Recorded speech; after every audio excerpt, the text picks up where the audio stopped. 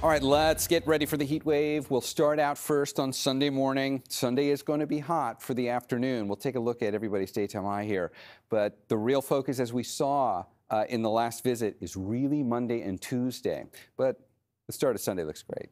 And it's relatively comfortable out there right now. It's mainly mid-to-upper 60s. By the way, the sun is coming up in just about 1 minute. 6:42 actually is official sunrise time. So Concord at 63, San Jose at 63. It's near 60 in Oakland at 63 in Livermore. Those numbers are a little warmer. This is a bit of a head start. Expected to feel a little warmer than this tomorrow morning, and especially by the time we get to Tuesday morning. But here are the daytime highs on Sunday afternoon.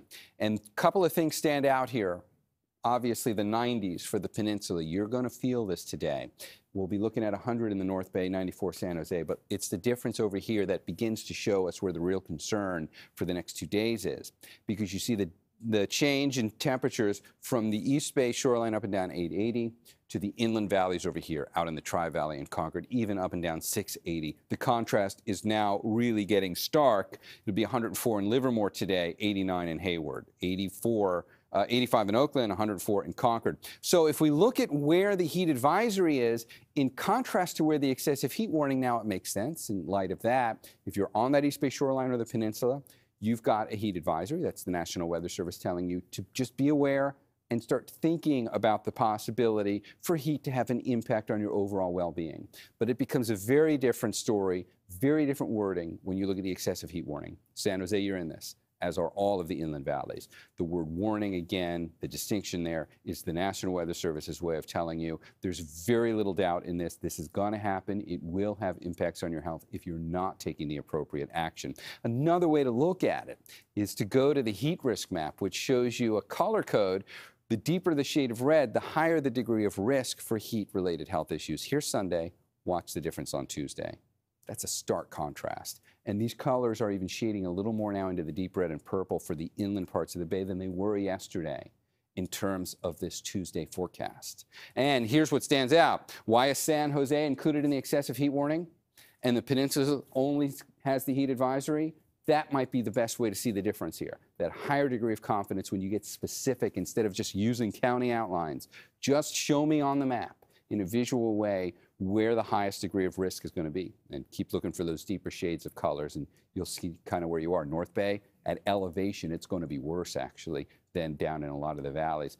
Speaking of risks to keep in mind, let's say you just have a daytime high of 95. So peninsula, that's you thinking, all right, we're escaping the worst of this. At a 95-degree day, inside your car in direct sunlight, after an hour, it is nearly 140 degrees.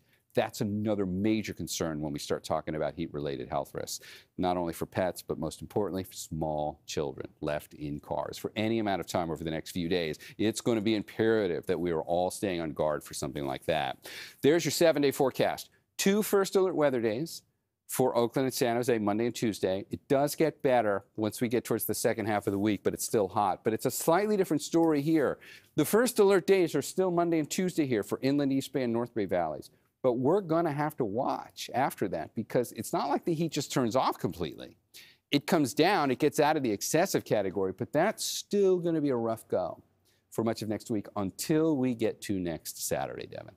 So if we still have triple-digit temperatures, why aren't we thinking the bracket of the heat wave is extending deeper into the week? I think because by that point, hopefully, we've gotten through the worst of it. And the concern looking at these 2 days is to really draw people. This is the whole point of first alert forecasting, is to really draw your attention to the days that have the highest risk of impacting you, no matter what it is through the course of the year.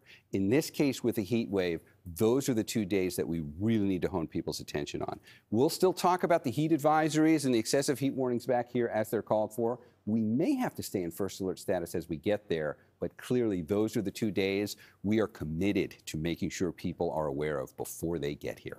It's going to be an intense 48 hours. Thank you. Yes, it will.